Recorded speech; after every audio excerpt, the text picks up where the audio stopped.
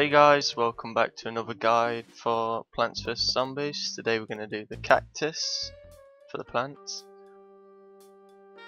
So this is my little cactus with his two friends. His primary ability, which is spike shot. This is long range but it has a really slow reload. Deals a lot of damage as well. So let's start off with first ability, garlic drone. It's like a remote controlled sentry. It's got a main attack that shoots. It's only got so much fuel and doesn't have a lot of health, so it can be easily shot down. This is the corn strike, great for defending points in gardens and graveyards.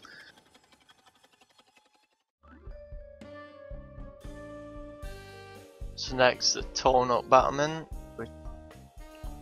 which is a block basically, just like their All-Stars block, but not as big, so you can't really get that much cover behind it. But summon zombies just start attacking it.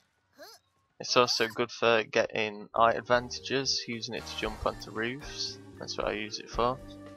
Now the final ability, which is my favourite, the potato mine. These things are great for putting on corners at top of stairs, taking your enemy by surprise. You just like put them all the way around your objective as well while you're defending, so that's good as well. Especially on gnome bomb, pointing at gnome, you get loads of kills from doing that. So thanks, I hope you enjoyed the guide, I hope it helped. Remember to check out the gameplay, so please leave a like and subscribe. Thanks a lot guys, see you later.